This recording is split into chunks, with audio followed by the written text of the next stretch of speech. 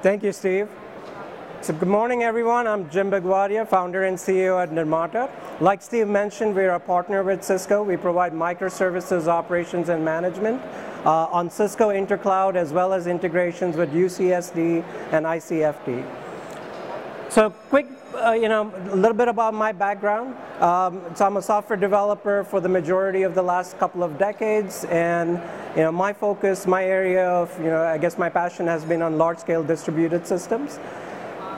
So today what we're going to do in terms of an agenda is we're going to first start with why microservices have suddenly become the hot new buzzword in application development.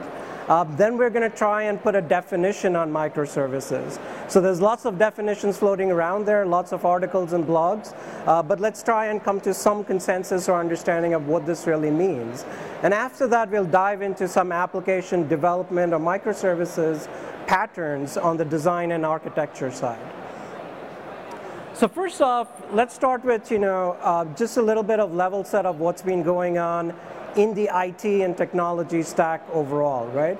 So we all know that infrastructure is now being delivered as a service on the compute, network, storage, security side, whether you're building private clouds or public clouds. We've also seen this major shift in how data technologies, databases are being operated, built, and released, where you have many different types of data sources for mobile, big data, etc. And finally, and what we're going to focus on today is the shift in the application tier, where now you have services being built or applications being built as microservices and packaged at runtime in container technologies like Docker. So the whole reason for this, and there's a little bit of a history why we came about to this, but it's because microservices allows companies and businesses to be extremely agile at scale. And if you think about it, in the past, we've had small companies, small businesses have always been able to deliver faster. But then the software grows, the team grows, the size of your infrastructure grows, and things start slowing down. Microservices is a solution. It's a way to solve that for application delivery, and that's what we're going to see of how it does that and why that's important. So let's talk about agility first. So like we were discussing, if you are providing a large monolith application, today what ends up happening is you go through a release train where you have your build cycle, you have your test and QA cycle, and then you might have the software sitting perhaps in staging for a few months before it gets to a customer. So any small bug fix may take 3 months, 6 months to get out to your customers. If you go to microservices, the idea is you're breaking up your large application into small individual components. And you can have in your organization smaller teams working on these components, and they're going to be able to deliver that much quicker all the way through production. So companies like Netflix, LinkedIn, Facebook, they've all moved from this monolith style application to microservices to be able to, even at scale, be able to deliver faster to their customers. So that's the agility part of it. And this allows businesses to scale in terms of the size of the teams and still have smaller teams work independently on different areas of their code. The next side of this is let's talk about how microservices come into focus even as you scale the size of your deployment, the size of your application itself. So here I'm going to quote from, there's a great book on scalability from a consulting company called AKF. These are 3 guys who were the early team members at eBay, PayPal, and they have something they published called the Scale Cube. So basically what they're saying here is any application you have, there's 3 ways you can scale that application.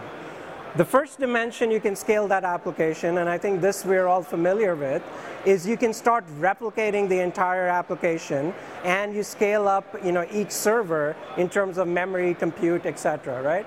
So you put a load balancer in front of this application, and now you have multiple copies of your entire monolith, and you give each one the right CPU, the right memory. The next way you can scale an application is you can split it up into smaller components.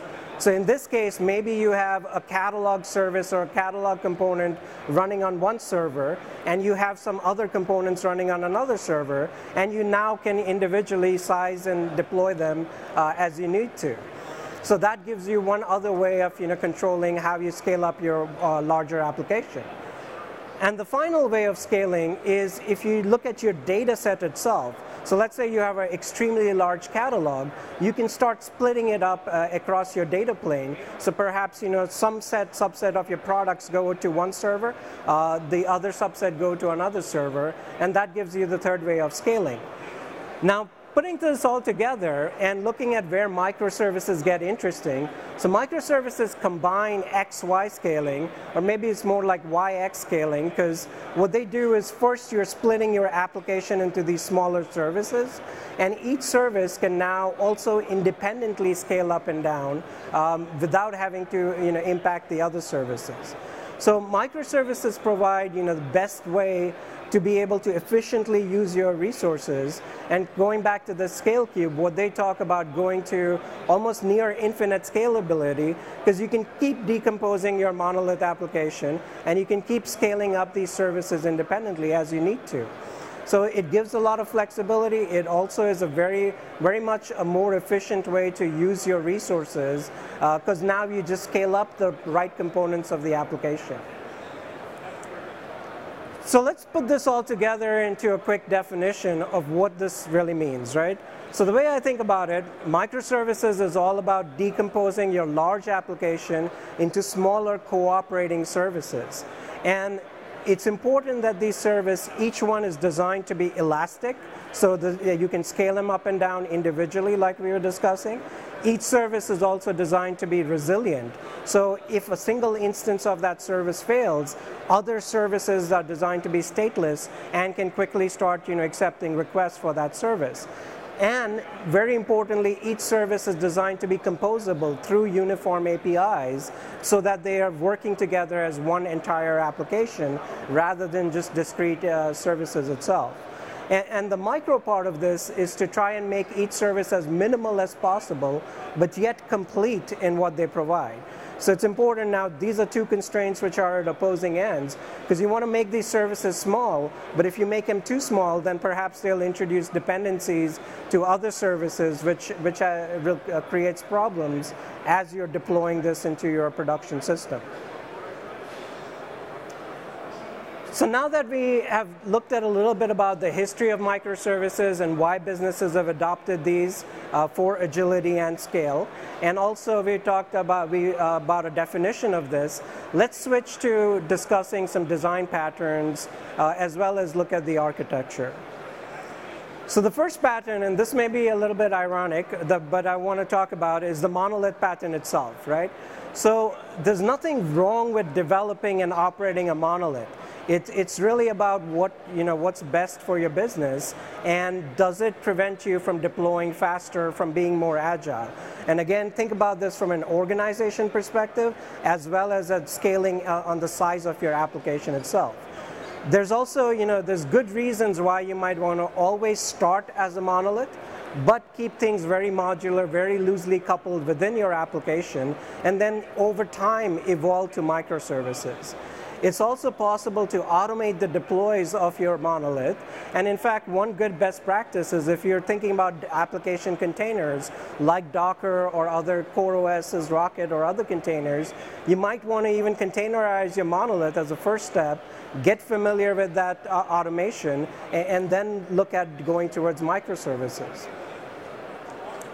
So we already talked about what microservices are, but I want to point out a couple of other interesting things that they enable as a design pattern or as an architectural pattern itself, right? So again, in a microservices application, you have these cooperating services which are loosely coupled, which are interacting through APIs. But also, as these evolve, now you can make experimental services at a smaller scale. Perhaps you want to choose a different data technology for one service, but keep your relational database for the other services. This architecture and this style lets you do that, whereas if you had a monolith, you have to make a larger decision, which involves bigger organizations, more teams, as well as impacts the entire application. So this really gives what developers love about microservices is it gives them the flexibility to experiment, make small changes, test them out, and then propagate them to the rest of the system if that change makes sense. Or you can, of course, back it out and do something else there. Before we go into more patterns, I want to kind of introduce a way of categorizing or how we think about these microservices patterns, right?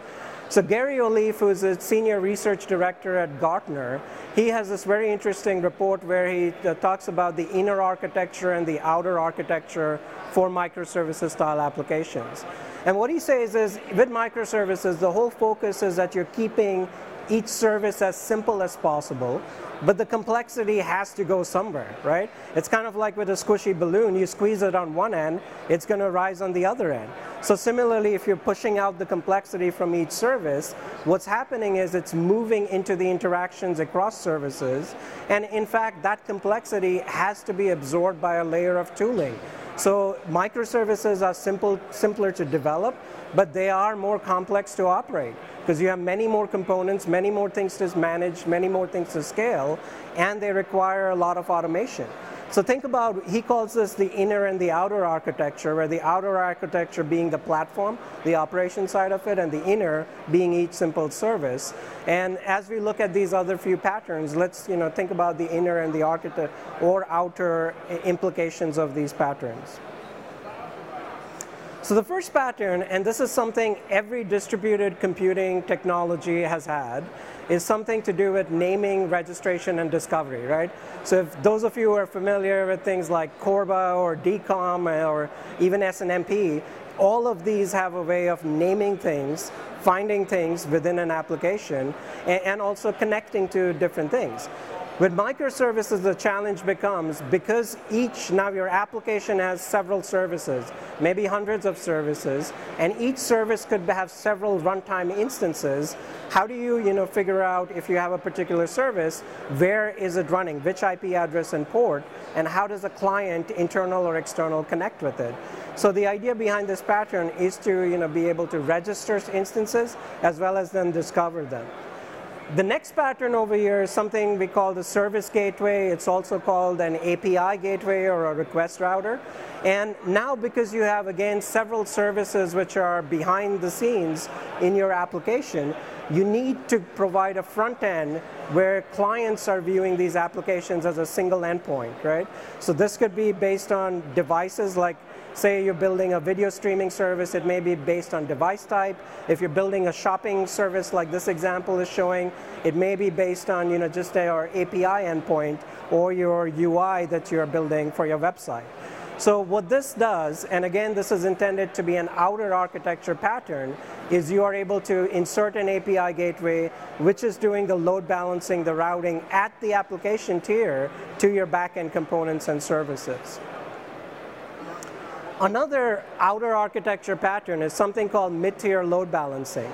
And this is interesting because we all know load balancers as in, whether it's an F5 or a NetScaler or others. But in here, it's application level load balancing, usually done for REST APIs with some sort of HTTP load balancer. And the idea is that developers, as you're spinning up services, as you're spinning up components, each of your component one service may need to find some other service and may want to interact and talk to these services. So to do that, you need a real scale-out type of load balancer provided, and that's usually done through software. Again, it's an outer architecture pattern where if you're selecting a microservices platform, or if you're looking at solutions like Netflix OSS and others, this is something that you want to provide to your developers to make sure that they can scale out and interconnect their services. So let's switch now to some inner architecture patterns, right? And this is where I'm going to talk about things that developers would have to now start changing or do if they are developing distributed microservices style applications. So the first thing is, if you have multiple instances of anything, you're going to have to coordinate activities across these instances. So let's say here, if you have a catalog service, and perhaps every 5 minutes you're doing some batch tasks to clean up like old items in the catalog. In cases like this, as you're working on one entry, or if you're doing some account management, other services, other instances of that same service need to know that somebody's already doing that. So typically that's done through taking a distributed lock, much like you would in an application where you take an in-memory lock. This is doing a distributed lock. So there are tools like Zookeeper and Curator which allow this to happen, but this means you're going to need additional tools deployed so that you can do these distributed locking type of mechanisms. Another similar pattern, which is a variation on locking, is something called leader election. So if you have routine tasks, things to do, batch processing, and you only want a leader every few minutes, maybe you want to run a leader election, see who's available to perform that, and then have one of those tasks designated the leader, and it can do that particular cleanup. So say maybe there's some transfers that has to happen for data, things like that. You don't want all instances of your services trying to do this at the same time. So that's what this pattern solves, and Zookeeper is an excellent source. There's other open source tools, there's other also libraries out there which allow you to do this. One last inner architecture pattern that I'm going to mention is something called distributed workflows, which actually builds on top of the prior two. So let's say you have a complex provisioning task that you want to do. We all know through orchestration tools you can program workflows, but what if you need to do this in code?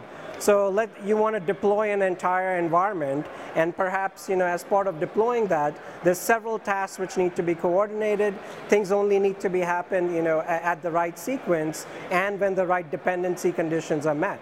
So a distributed workflow lets you build these type of tasks where you can have, you can design your entire workflow, or you can have one of your leaders actually, develop that workflow, and then the rest of the tasks can be spread across all available instances. So all three of these patterns are meant to, at scale, now you can spread workloads and tasks across available instances, but still keep the right distributed provisioning and control with this. So let's recap what we have looked at in terms of both microservices patterns, as well as what we are looking at for some of the next in terms of the architecture and the motivation for this.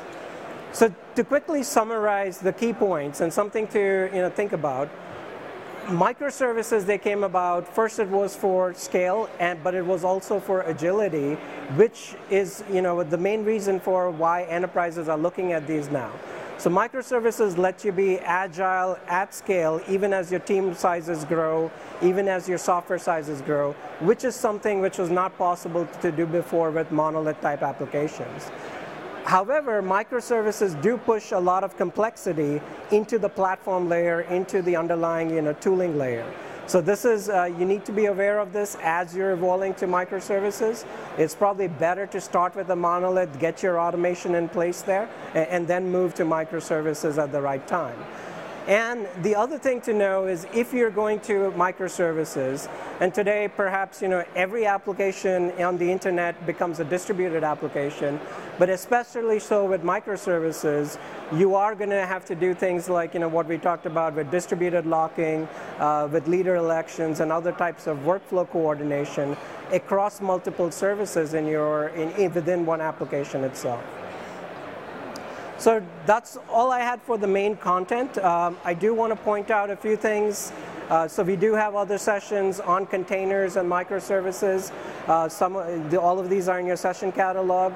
We're also doing a demo on everything I talked about with some of these patterns. So we're in CloudPod 6 to your right over there.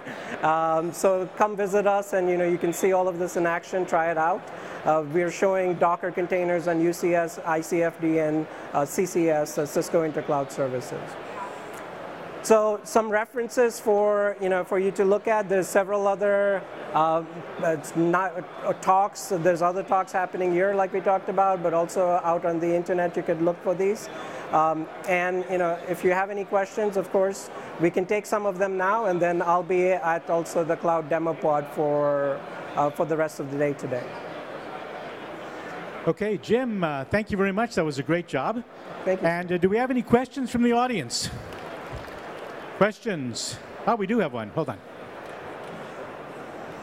on. How would you differentiate microservices from, say, the enterprise service bus architecture we had before, or Corba, right. DCOM? What makes microservices different? Right. Yeah, so great question, and I'll repeat the question. So it was, what makes microservices different from ESBs, Corba, SOA perhaps, service-oriented architecture, DCOM, all of these things that came, before microservices, right? So in fact, there was a debate on some public blogs about, isn't microservices SOA in another service-oriented architectures itself? And it is. All the principles of SOA are very applicable to microservices, but think about microservices as a subset of SOA, where you have some key constraints like we talked about, in terms of how your services need to be elastic, resilient, and also composable within the application.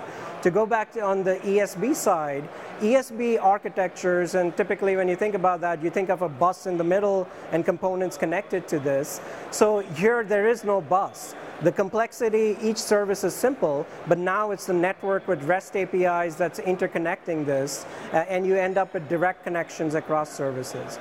So it's getting rid of that bus. That's one of the big difference.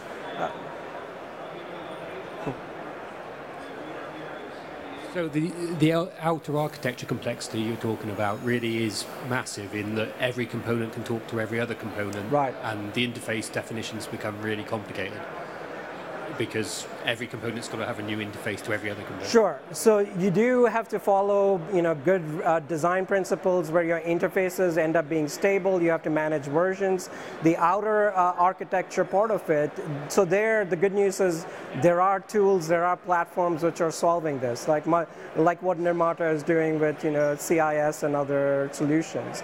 So you would have to, you need to make sure that you have that right tooling in place. And there's other projects like, we talked about Magnum, I guess, in the previous session from OpenStack. Kubernetes is an open source project. All of these are trying to address that outer architecture complexity. The interface part of it is some which RESTful API design addresses to a large degree also. But great questions. Okay, Jim, thank you very much again. Appreciate it. Thank you, Steve.